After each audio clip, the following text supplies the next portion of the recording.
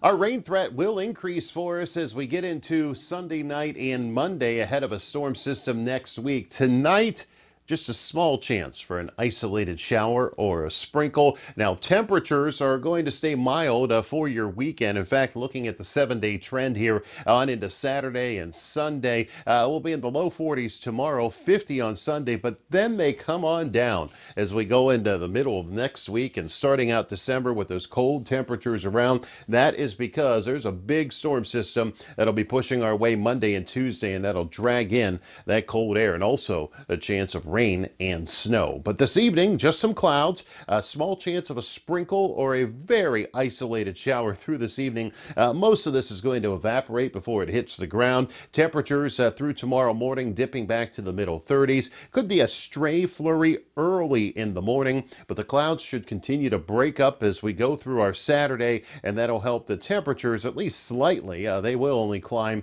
into the low to mid 40s here by the afternoon. But I am expecting dry weather through your Saturday into Saturday night with clear skies right on through the start of your Sunday. So Sunday looks mostly sunny, especially through the first half of the day. I am expecting some clouds to sneak in as we go on through the afternoon. It should be thin clouds, though, and temperatures building right around that 50-degree mark for your Sunday. Now, Sunday night, that's when the threat of rain moves in. This is just the leading edge of this large storm system that'll be pulling its way out of the southern United States. In fact, we'll go ahead and take a look at that, how this comes together Sunday night into Monday with this bigger storm pushing in for early next week. So Sunday evening, the clouds build in, but the rain will take through the night, and especially by early Monday morning as the storm approaches, it'll be rain showers to get things going. It'll be a cold rain, and it could dump a half to 3/4 of an inch of rainfall as the center of this system tries to drive right over top of us here at home.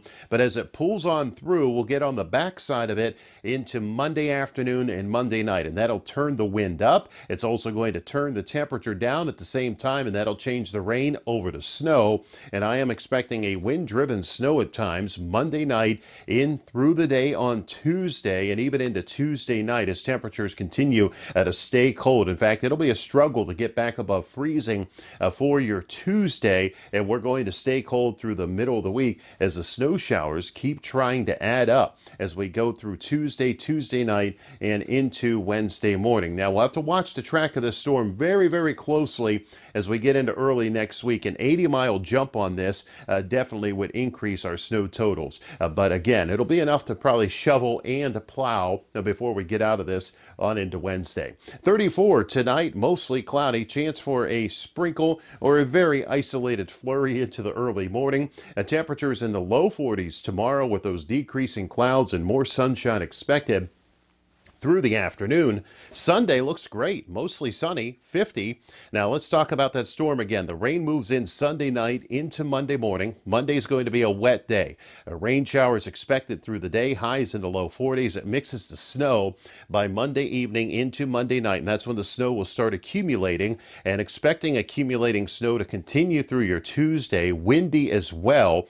Gusts up to 20 to 30 miles per hour or higher possible, depending on how strong and how big this storm wraps up as it moves on through. Again, this is going to be an evolving process on this storm, and that's why I've been talking the track of it all week long, because just a little distance will make a difference, of course, with those snow totals. But sticking around through Tuesday night into Wednesday, we'll get some lake effect snows on the backside of it. Cold and blustery, a break next Thursday, but the chance of rain and snow, another storm system moving our way late next week into the weekend.